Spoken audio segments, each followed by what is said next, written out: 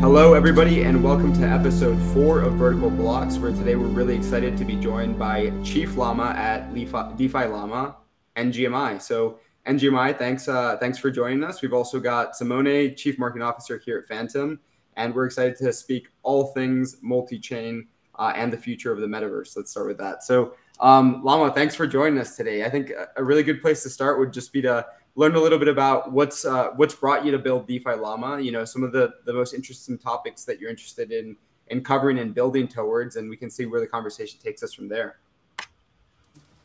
Sure. So the main reason I built DefiLlama was mostly because I disagreed with some of the metrics of products at the time.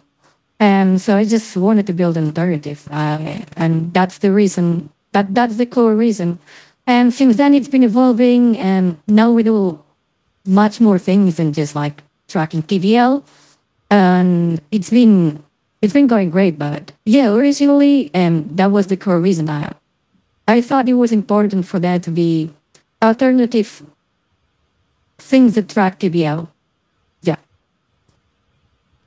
One of the things that we were discussing right before we hit record here was I asked what I should call you. Should I call you Chief Llama? Should I call you Officer Llama? And you mentioned that your organization isn't quite hierarchical, and maybe that's a good way of describing it, that you don't necessarily have titles for the different contributors. So let's start there. What's your philosophy on building a business, scaling, and the different ways that you view your relationships to other contributors on the team? Yeah, so I guess it's quite different than the original organization. First, because we don't have any titles, and also we don't have managers either. It's everyone on DefiLlama except one person who's an artist, and whose job is to make memes, and everyone else is just a developer and like builds product directly. So we don't have like any managers, any sales people, or any marketing people. It's mostly just like, people just directly building the product. And also something that like people usually find interesting is that everyone is anon inside DefiLlama. Even within like, I don't actually know the names or nationalities or gender of the people I work with. I just pay them through LlamaPay and they just do work and that's it. But it's also very, like, the hierarchy is very flat as well. Personally, the things I strive the most in the organization, in like building DefiLlama, was to build an environment that I like for myself, and that meant achieving like high impact, as in like, and my goal was to essentially have people or optimize or maximize the amount of impact or change that people can achieve with their time. And also something I really wanted to do was avoid meetings and things that, in my opinion, are not, like, they're not important. So we also don't have any meetings, and we just have like all conversation through Discord. This is the best, I think, sales pitch any company could ever give to try to attract employees, but you're not even a company, so that's even better. I want to ask, I think especially for somebody who maybe is listening to this and they're not DeFi native and they're not crypto native, and they're really confused about the sort of anon culture and why somebody would do it. Maybe I'd love to hear your perspective on how you can build relationships while maintaining your anonymity, and some of the reasons why somebody would want to do that when they're building in the space. Yeah, so people get like really confused or like how I can work with other people without knowing their name or their culture or whatever, but I really don't think like you need to know any of that to work with someone. I'm just like, at the end of the day, what matters the most is like the things that you achieve. So I mean, I don't really, like, when I'm working with someone, I mostly just need to, like, coordinate them on product or, like, coordinate them on, like, making things. And gender, like all these other things that come with knowing a person, doesn't really matter. And also, I really like the whole like anon culture that's part of crypto, where you don't focus on that and you just focus on like the things that matter. And it strips away all the credentialism and like, oh, I worked previously at Dell or I studied previously at Dell, which don't really matter in my opinion, since that innovates again like what you can achieve rather than like these famous places you've been at. But then What other than that, I also like the idea that all these things such as like gender and place of birth and all these don't matter either, which is quite nice. Yeah, absolutely. So basically what you're saying is that you're pretty much focused on the output, and that's all it matters. Yeah. So yeah, if it's, a 50, I'm just saying 15-year-old boy from Cambodia that does it, or a 65-year-old woman from China, it doesn't really matter as long as, the output is there, and Yeah. that's it. Yeah. That's, Yeah. I mean, fantastic. Yeah. Yeah, exactly. It also like removes biases from 100%. people, so it's cool. Also, Llama, it's just really cool as a whole, just like being Anon and LARPing as a llama. I find it cool. It's just fun. Yeah. I was gonna ask, is this your first time LARPing as a llama on a live video call? I know you don't like to do meetings, but we convinced you to do this one. I think I did like one or two podcasts before where I was also like LARPing as a llama. But yeah, this is one of the first ones. Interesting. Well, there was something else, and Simone, maybe you want to dig into it, since I know that we had when we were in an internal chat the other day, we started talking about this analogy you had given Llama about the Bazaar versus the Cathedral. Simone, I don't know if you had thoughts on that or something you wanted to ask. Yeah, absolutely. And actually, maybe we can go back on I guess my first interaction with you, Llama, if I remember correctly. I think I DM'd you on Twitter. I'm not sure if from my personal account or from the foundation account, because I wanted, Fantom to be added to DefiLlama. And your answer was as simple as, just go on GitHub, do a PR, and that's it. So, and that's how you guys work, and it's fantastic, and it's pretty much this links back to your recent tweet from the other day that I'm not sure if it was probably was regarding LlamaPay, but it's the same thing. Basically, you're saying, okay, there are other competitors that to be integrated, you have to go through an onboarding process. There's calls, there's emails, and so on. Whereas with us, it's just as simple as doing a PR request, and that's it. Yeah, yeah, and I think that's really important. Also, something with what DefiLlama that some people find it like a bit like out of the ordinary or crazy is that we all our APIs and all our data we provide exports for free.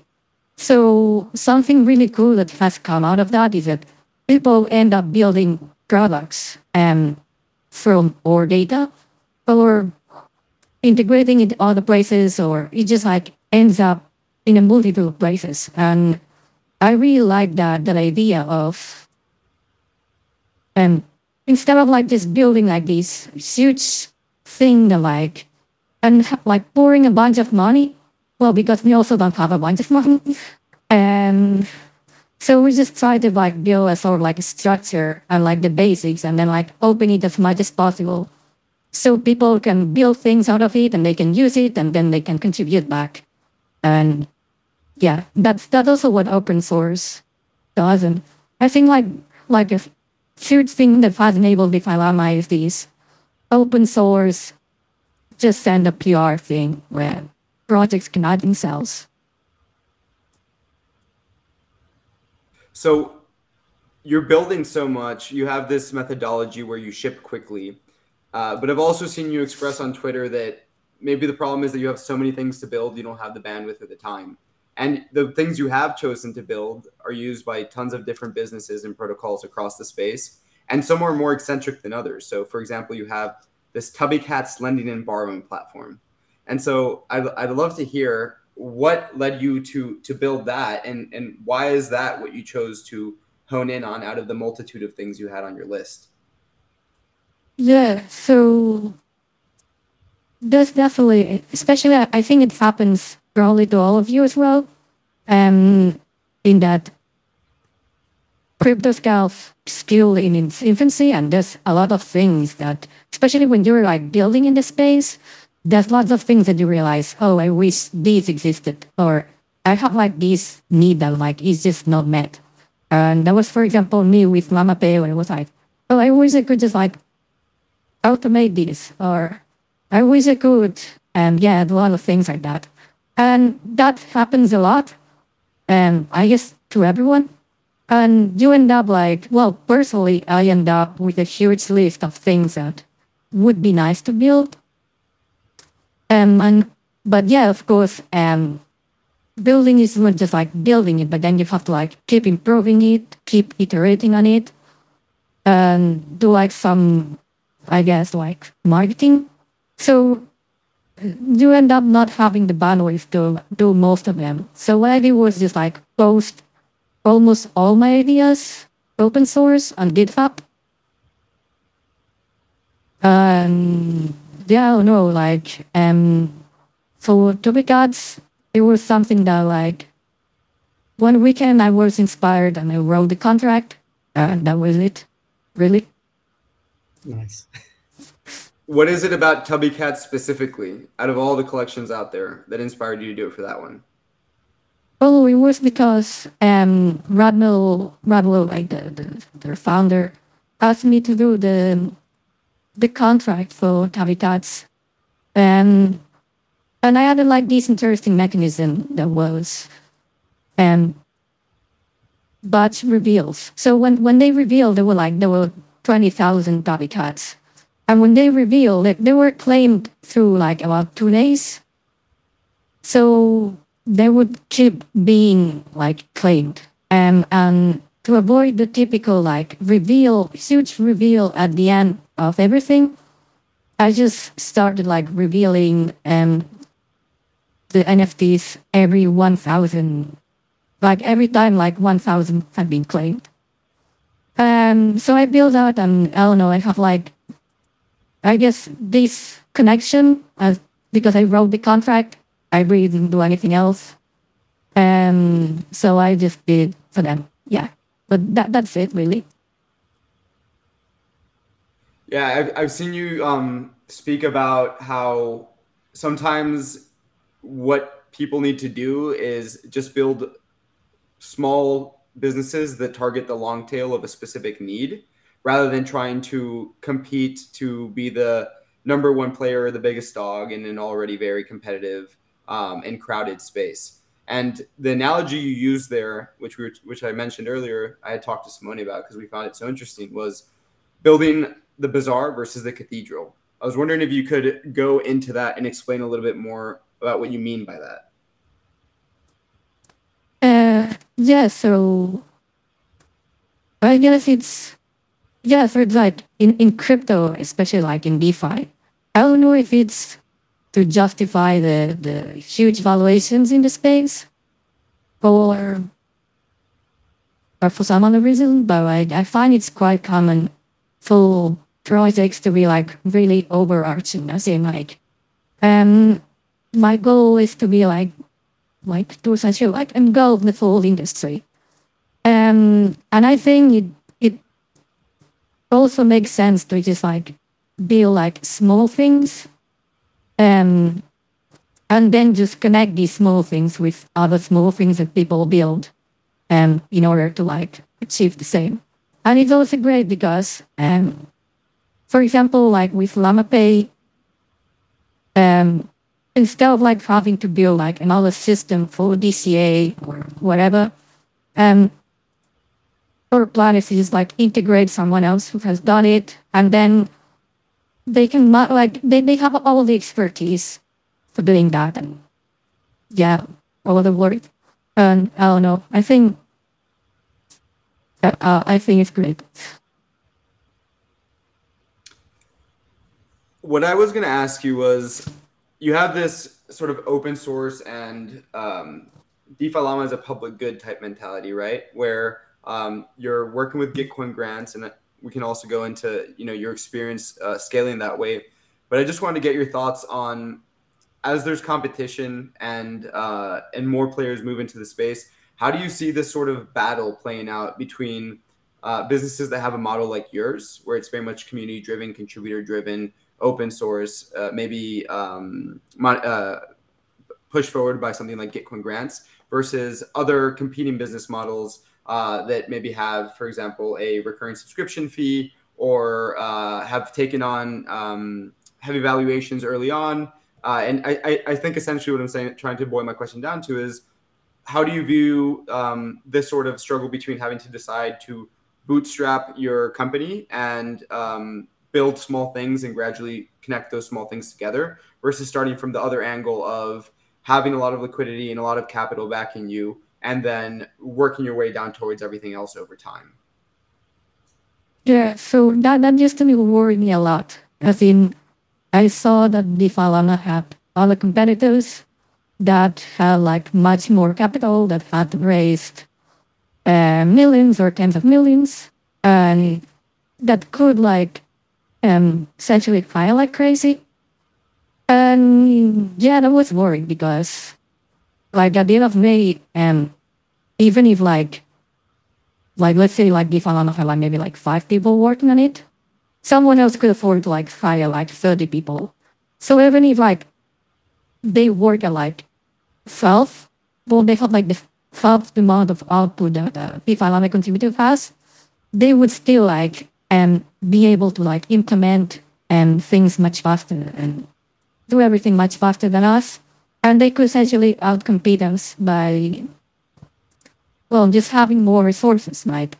And being able to like do more marketing, being able to, I don't know, have people just dedicated to marketing, or generally like build a better product. And so that used to be like a huge worry of me. But luckily that doesn't seem to have happened. And I think like a big reason for that was or open source nature and the ability for like people to contribute and especially like projects. And that's huge because when you're building a project, when you're building a DeFi project, you already know how it works and like where the TVL is and how to count TVL. So if you're the one writing like code for it to calculate TVL, that's really fast to you. But if it's someone else external that has to do that, they first need to like learn how your protocol works, and then later they can implement it. So it takes much longer. It goes from like, let's say like half an hour to maybe like 2 days. So the thing is that for all these other competitors and things like that, because they don't want to essentially like leak their code, or because I guess like they're scared of competitive like people copying them or whatever, they are forced to like develop things closed source, and that essentially like gives us like a huge edge by essentially removing a big part of our own mode, which is our code or API or data and all that. And we also gain a huge edge in that people can directly contribute. But yeah, it's a bit backwards because like when people think about it, they're like, well, yeah, you're like we actually literally have just below node of our whole database in our website. So that means people can just steal all our data with a single click. And that's like, wait, aren't you like removing your own mode and making it really easy to essentially like copy you? And the reason is, yeah, we're doing that. But we were just taking the bet that the benefit, or like that this will be better because more people will choose to build on us, and we will get like more effects. If we're we're taking a bet on like positive effects of being really open. Yeah, Go ahead, Simone.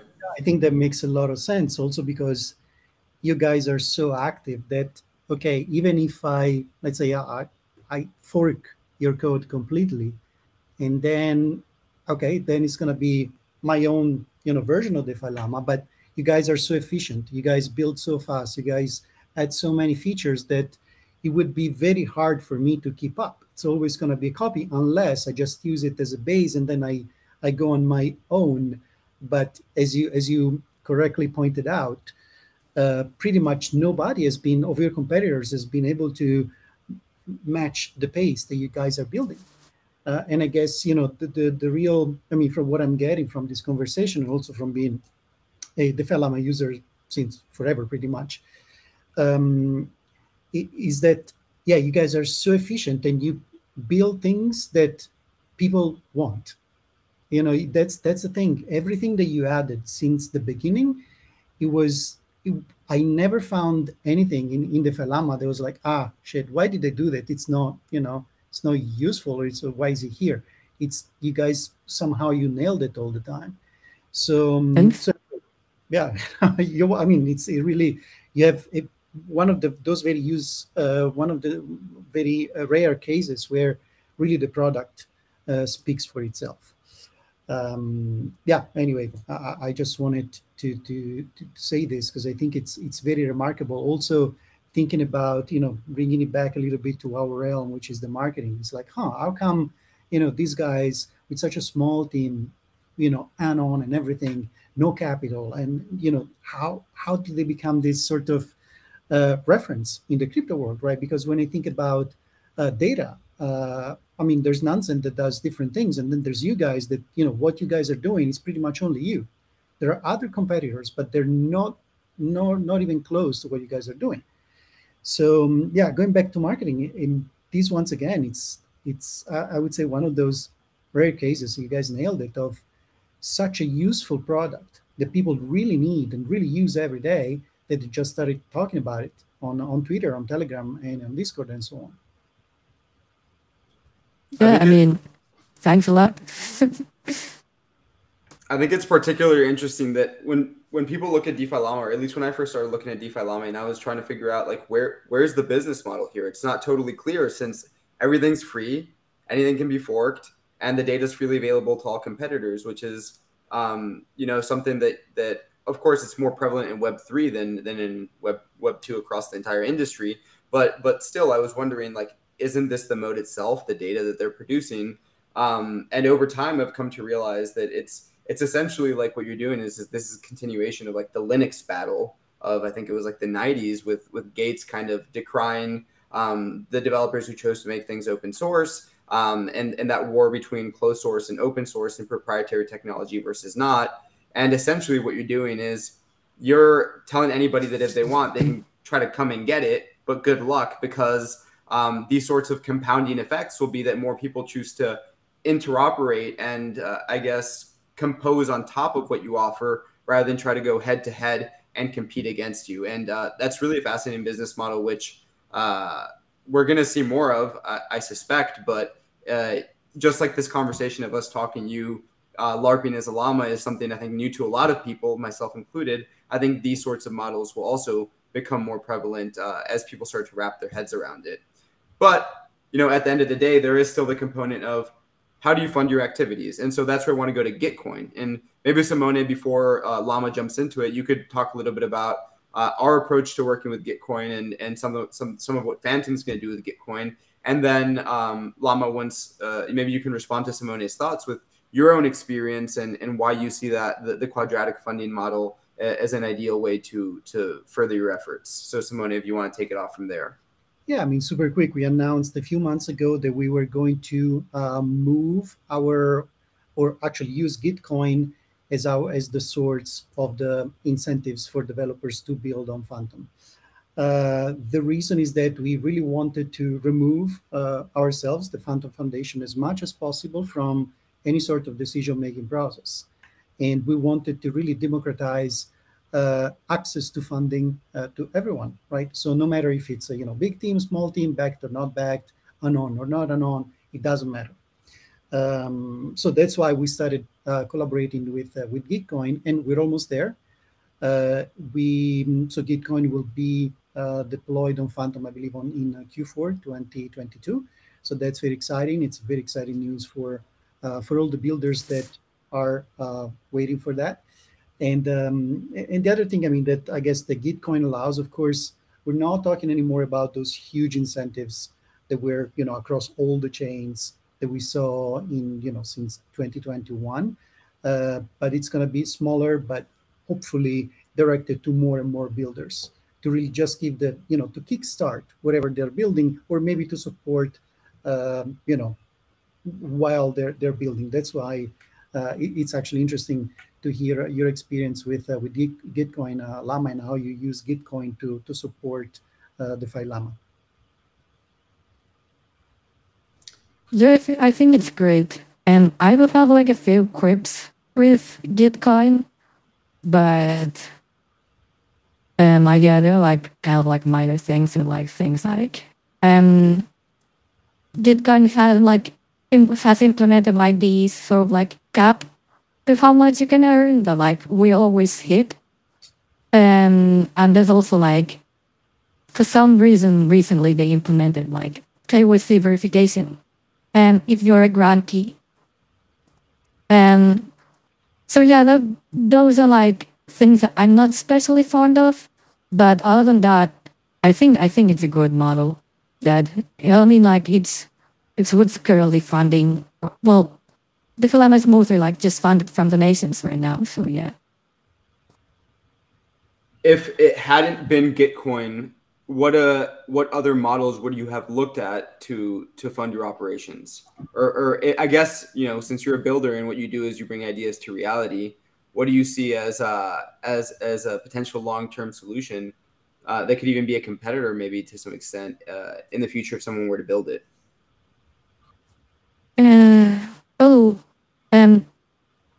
I think if Gitcoin did exist, we would still like just receive donations directly and just not have the matching. And it would have been like pretty close, but like without the matching. And all the ideas for funding, like through donations or for something else.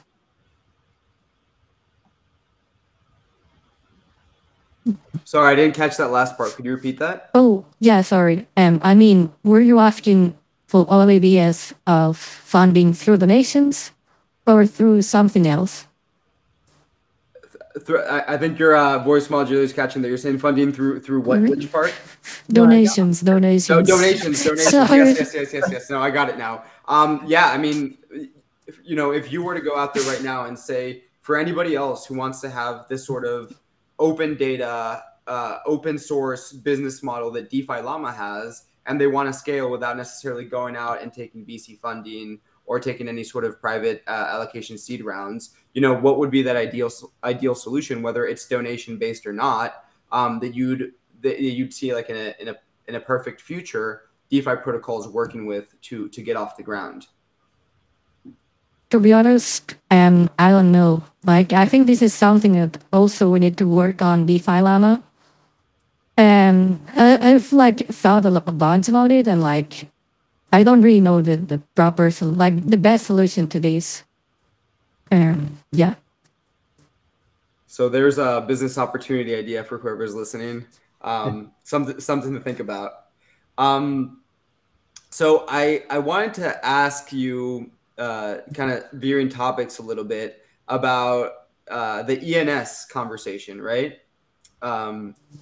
What's kind of your opinion on where that's heading and where that's going, and maybe even for somebody who's less attuned to what's going on in this space, what does something like owning your own ENS mean to a user, especially as we start to kind of form new social bonds, even in anon culture, as we've been discussing, where maybe our internet persona and our physical or IRL persona are two separate things. These are all topics that are loosely interconnected, but I think there's a theme here. Or what I'm trying to ask is, you have some opinions about what ENS is doing and where it's going. what are they? I really like DNS. It's the idea of making sure you actually own something and no party can run you. Like, for example, Twitter is interesting. However, like something that has happened to me and DefiLlama is that, for example, DefiLlama.eth essentially got like someone else registered it, and now they're asking us to pay them.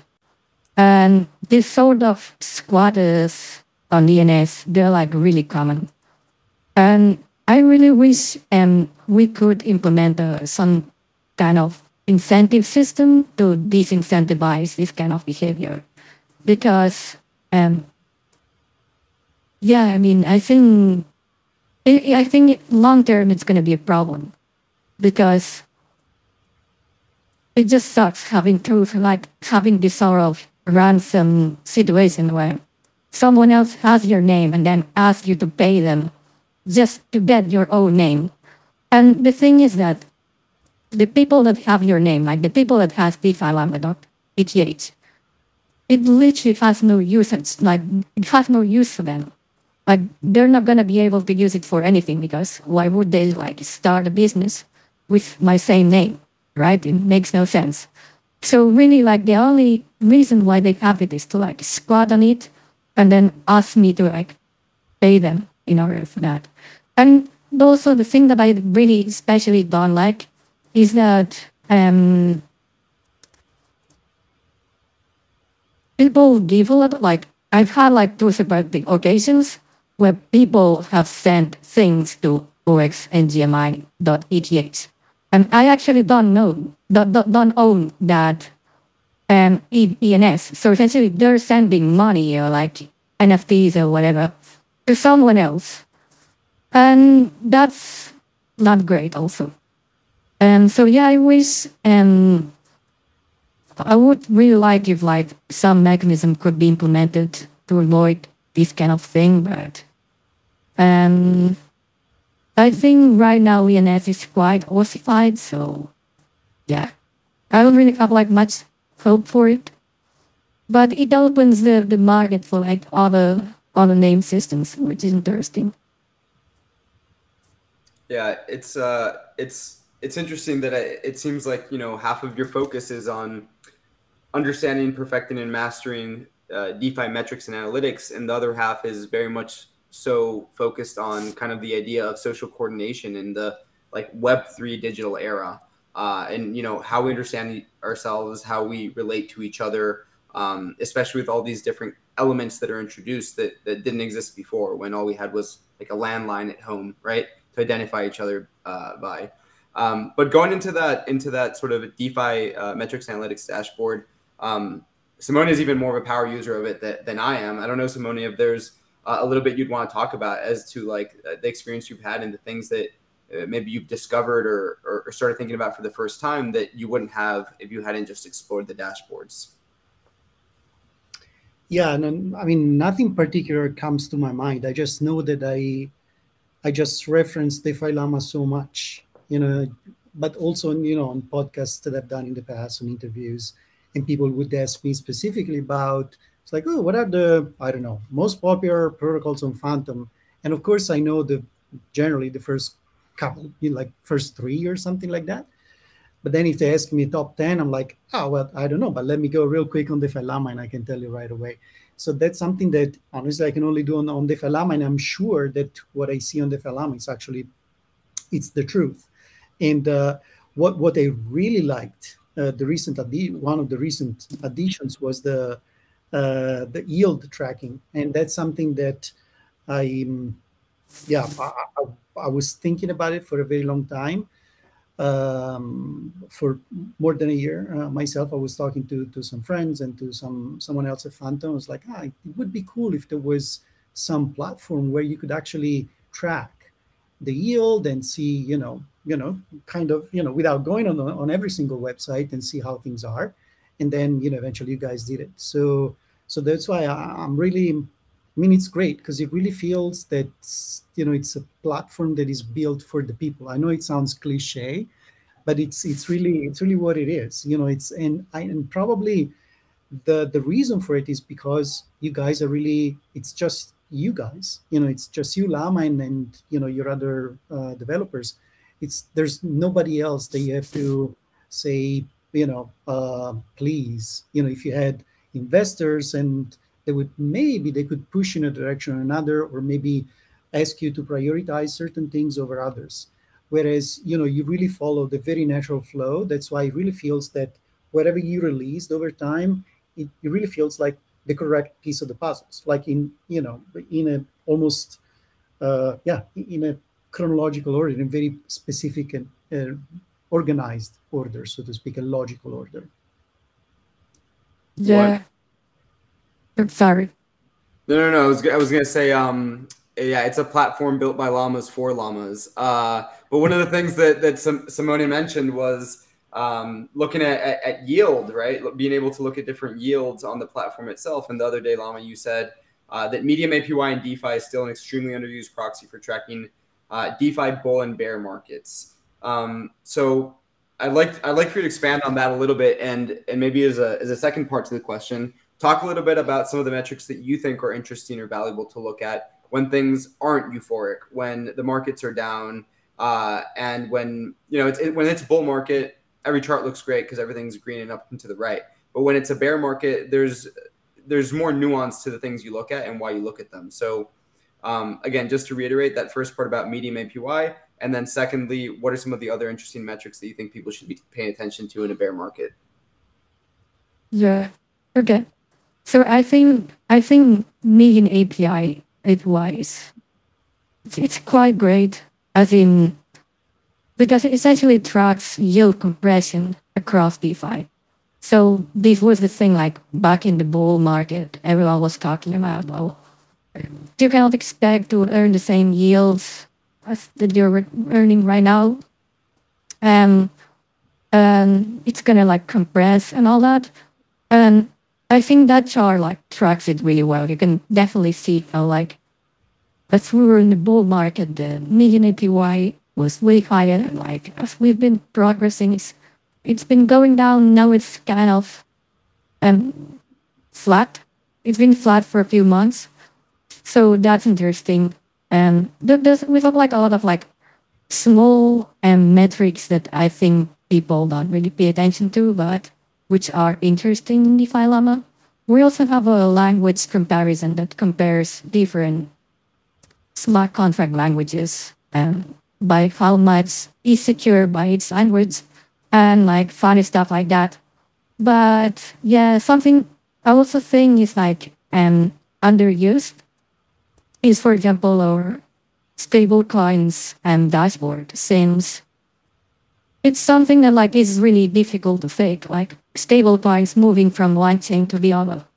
And something I think that we usually miss when we just like track DeFi TBL is that we're only looking at DeFi, but blockchains are also used for settling transactions, settling like value, moving money, and all the kind of things. And stablecoins are becoming like a huge case for that. And just tracking like where stablecoins are moving among chains is very interesting. But yeah, that seems that sees very little research. But anyway. Also, like going back, like what you, Simon, mentioned about yields and all that, and then like we saw like natural building. I think something very interesting in DefiLlama is that by being completely free, and we reach the maximum amount of people, and that means that if any of our metrics is wrong, then someone is always there telling us that, hey, this is wrong. And I think this is really like part of like what we talked about before, is that like having open data also improves the accuracy of your own data because more people can tell you that it's wrong. And yeah, that's also one of the things I wanted to get on. And yeah. Yeah, absolutely. That makes a lot of sense. I mean, you bring up a very valid point. So let's say it was, those the data was behind a paywall, or it was a, whatever it was, subscription, or anyway, it was paid for, people would probably take it for granted. It's like, okay, this is actually what it is, and they wouldn't necessarily verify. In your case, instead, I mean, you have a much larger potential user base that actually, some of them, they go and they check, and they tell you if what they see is correct or not. And that's, linking back again to what you say, just repeating what you said, is actually, it's enriching, improving a lot the platform itself. It's, yeah, I mean, it's a wonderful, wonderful thing to see unfold. I mean, you could, I don't know, I'm thinking of someone that could probably do I don't know, a business study on DefiLlama from how it works. Because the more I think about it, it's very unique, the way that it's, but the whole thing, how it started and how it, became popular, and now it's, it keeps going, and you guys are, you're growing it with extremely useful features for everyone. It'll be the first talking llama to ever walk on stage at TED Talks to tell the story of it. But all of this is bringing me back to something I worked on a couple months ago. I wrote a short case study on LlamaPay for Fantom protocols that were using LlamaPay. And one of the sort of recurring themes was that a lot of these teams had tried to build some sort of version of it in-house to some degree. And turns out that forking things or trying to build them from scratch is a lot harder than simply building on the most solid foundation that already exists, especially when there's such easy open composability and interoperability. And LlamaPay, to me, is fascinating because it's one of the first clear examples where a lot of the frictions in sort of the traditional finance payment worlds are eliminated, where because there's such a high take percentage fee on even the smallest of transactions, microtransactions aren't something that's necessarily possible with a credit card, right? You can't pay for each piece of popcorn you eat while at the movies with a credit card because there's a huge percentage being taken out from that. But LlamaPay sort of turns that idea on its head and says, no, you can pay per piece of popcorn as you're eating it in real time, and it's going to be half a penny for each one, and you're going to be paying it in real time, and that's going to be reaching the vendor that's selling you the popcorn in real time. And this is obviously a very poetic analogy that I'm giving here, but it's sort of materialized the concept in people's heads. So Llama, maybe you could tell us a bit about what led you to build LlamaPay, some of the results you've seen from the experiment, and stories that you've heard from some of these protocols that have adopted it and are using it to pay their employees in real time. Yeah, I think also something that a lot of people that dismiss Web3 or dismiss like crypto and all that is that, and for example, like LlamaPay is something that for us it was really extremely easy to build, and I think like the team was just like 3 people building on it. And we're able to essentially like reach everyone in the world. And whereas if this had been done within like traditional finance, we would have had to have like a license in every country to like provide like financial services or whatever. And that essentially would have like enormously slowed us down by essentially having to have like enough money to like pay a lawyer to get like a license, and on each country, like all the legal costs, all the compliance costs and all that. And like we wouldn't have built it if that was the case, because we just don't have the resources, we don't have like the time to commit to that. But building in DeFi essentially allowed us to just like build something and like put it out there, like enable anyone to use that. And yeah, that's great. I'm mentioning it because I really like, and when I see people talking about DeFi, and it's people usually focus on other things such as like transparency and I don't know, like efficiency and things like that, or like anonymity or KYC. But this specific topic of like just being able to like enable anyone to use something and like being able to build like financial services with like really small team and really small capital is really like almost nobody's talking about it as the benefit of DeFi. And I think it's really, really important because it allows things such as like LlamaPay, and it allows like good innovation. Good innovation.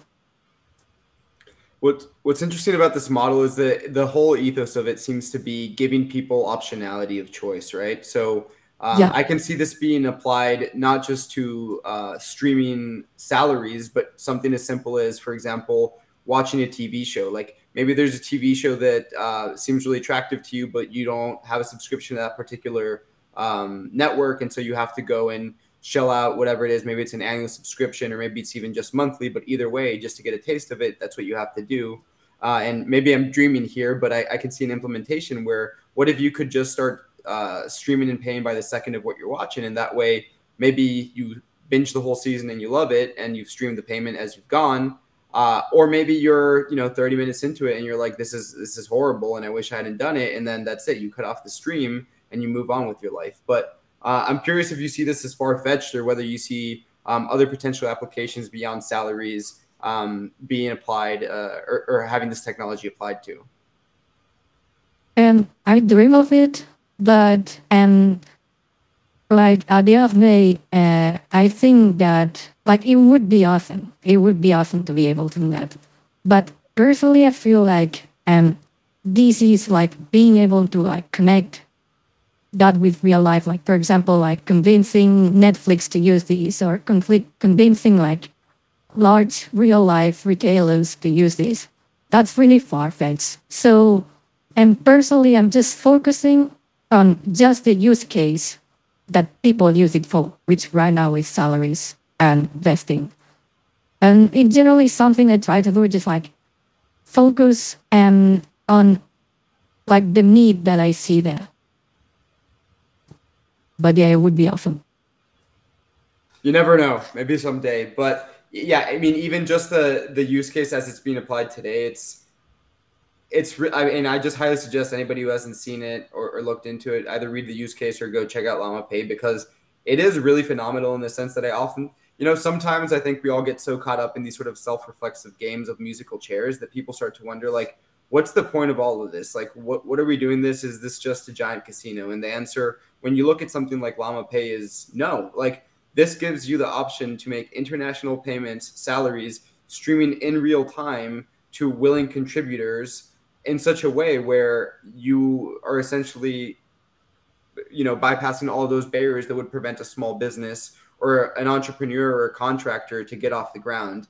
And they don't even need to know anything about DeFi, right? It may just be they set up a MetaMask wallet and they're doing whatever it is for you, freelance graphic design, writing, copywriting, marketing, sales. It doesn't matter. Like, it's applicable. And it's these sorts of applications, these real life applications that have material impact on people's well-being and livelihoods that are exciting to me. So that's why when Simone proposed to me that I look into LlamaPay, I went all in and did the research. And now I'm excited, I think, to see the adoption of it move beyond just DeFi protocols to seeing all sorts of other businesses who start moving away from the sort of middlemen of traditional finance and using DeFi to pay their employees, regardless of whether their business is in any way tied to crypto or Web3. So that's my kudos to you for that.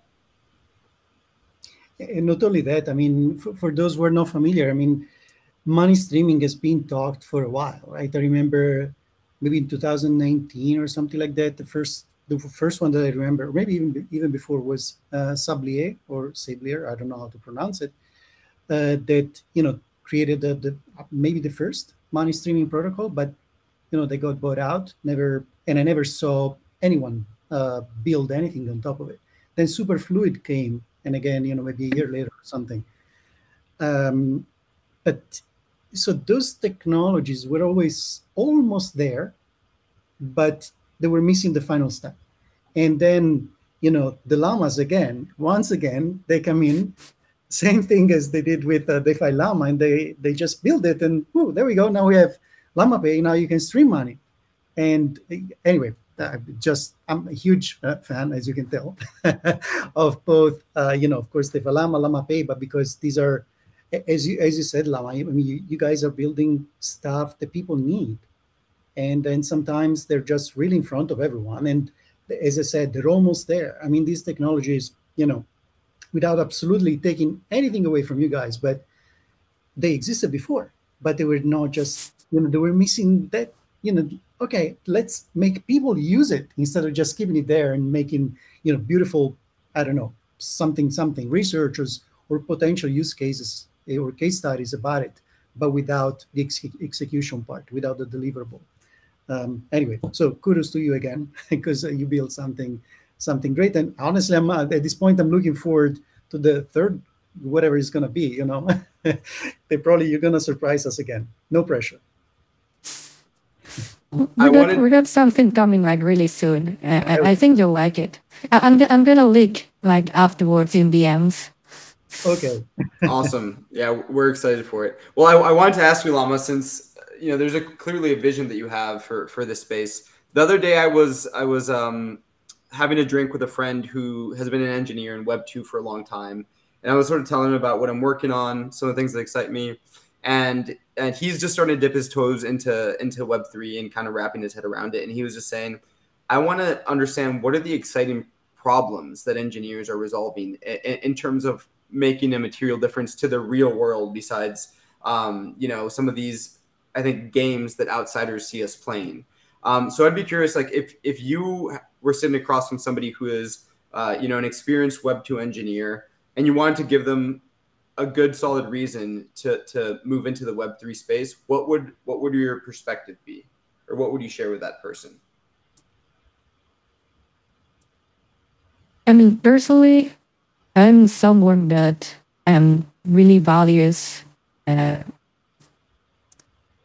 impact, as in like ability to like within my own means, which are like not much, be able to like make or like change the world into like how I want it to be. And I feel that this like crypto, because like it's so early, and it's like one of the places where you was like a person that like maybe doesn't have like too much reputation or connections or capital, can make a large like on sides impact. So I think that would be my main selling point. And again, like from what I said before, it's where I try to like optimize for like the people working on DefiLlama. And like for example, like personally, I think what we do at DefiLlama of like being able to essentially like display data for like all the protocols and like so like also provide a sort of like neutral and open source and transparent like view of like the DeFi market, and has like a good impact. And I was able to do that without like having like a huge amount of capital, things like that, which is what you usually see in like other places. Like for example, if I wanted to create like a build a hotel or like build something like that, and you usually can't as a single person. You need like either like a lot of people or a lot of capital or things like that. Or if you want to like build any like in real life, or well, yeah, you all need all these. And it's also like also happens in Web 2, because it's like it's so mature at this point that a lot of like the big companies will end up having to start with like lots of capital. And I think Web3 is nice in that area, because it allows like things like these to happen. And there's like multiple stories like mine where like it's like just lone people just start coding on something, and like they build something that lots of people use, and that leads to change. Which I don't know, for me is really important. That's my main pitch.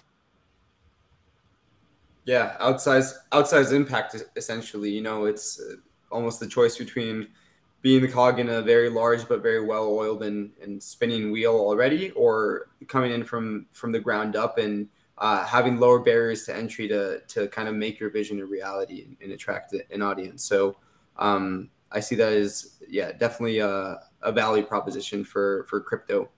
I wanted to ask, so there's this sort of paradoxical divide between the idea of the blockchain is open, transparent, permissionless, and all these other things you've said.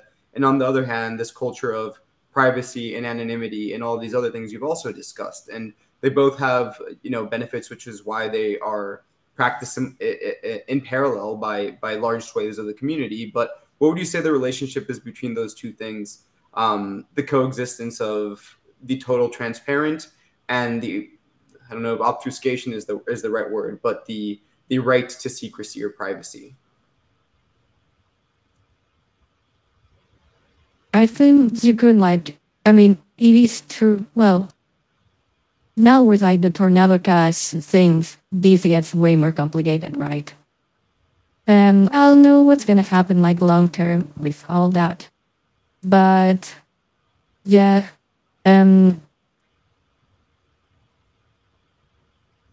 yeah, I'll know. It's hard. What I would have said before is that this whole view of this whole view of blockchains as being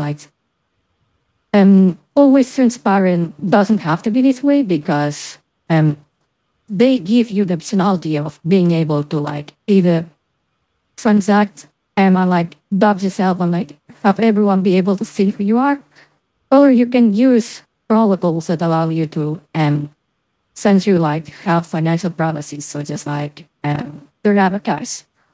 But now yeah, I don't know if we're this whole sanctions and the chilling effect that they will have, and sort of people not wanting to interact with anything private because they're afraid of retroactive actions, like what has happened with Tornado, right? Where you build something or you use something that is legal, and then afterwards something happens that turns what you did into something illegal, and everyone starts applying rules retroactively. So yeah, and I'll know how it's going to move, and if we're gonna see a resurgence of things like that, and or if everyone's just gonna move towards everything being us, and yeah, it's open as possible, with as little financial privacy as possible. I don't know. Yeah, it is an interesting kind of the two conflict, right? The idea of us being able to live these sort of parallel realities and identities as llamas, if we so wish, and the idea that that maybe everything will be fully transparent and auditable, which has its pros just as it has its cons in a future moving forward. I don't think anybody has the answer or a crystal ball to predict how things are going to evolve. But it certainly, especially for a conversation like this, seems like a really interesting thing to consider. Wow, we've covered a lot today. I don't know, Simone, if there's anything else in there that you are dying to ask Llama before we kind of start wrapping things up. Very last question, which is pretty much a curiosity. How did you? So you built DefiLlama. Where did you first mention DefiLlama, and how did the first users, the first batch of people learned about DefiLlama? So I started contributing DefiLlama when it already existed. I think the first but I think the first users was just from getting mentioned in in Discord, and people jumping there. But I took DefiLlama from when it already existed, but it was it didn't have much uses, and I started working on it, and yeah, until what is right now. But yeah. So it grew pretty organically. This was, I mean, did you ever foresee this becoming what it's become today, or was it a total surprise that it's grown to the point it has? Not really, I would say. My first goal was to just beat DeFi polls, and then I did that, and yeah, it just we just kept adding more things, and the very interesting thing that like I didn't predict at all is that like we initially were just like building like a TVL tracker, right? But it's really cool how like by building a TVL tracker, you essentially like end up we ended up building something that has a lot more uses. So just like for example, building a discovery platform, like people use DefiLlama to see like, oh, what are like some new things or like new protocols that I don't know of. And also like general purpose like ranking for like DeFi protocols. And there's like people that also use DefiLlama to um like farm airdrops and all of these things. And I think it's really interesting. Like these are things that I did not predict. And like this kind of like emergent behavior that came up from just building the DefiLlama and then people using it and then like re-optimizing for those use cases. It really is a story. I mean, speaking of Netflix, here's a documentary for you. I was gonna ask before we wrap it up here, Llama. Is there anything else that now that we've got you on the call, you'd like to share with anybody listening? Maybe something that's coming up that you're excited about, or just generally something that the Llama and Fantom community should be aware of. So I have like two updates for like DefiLlama that I'm like quite pumped about, but yeah, overall like not leak because I don't actually know when they're gonna happen. So I just try to always like under promise and over deliver.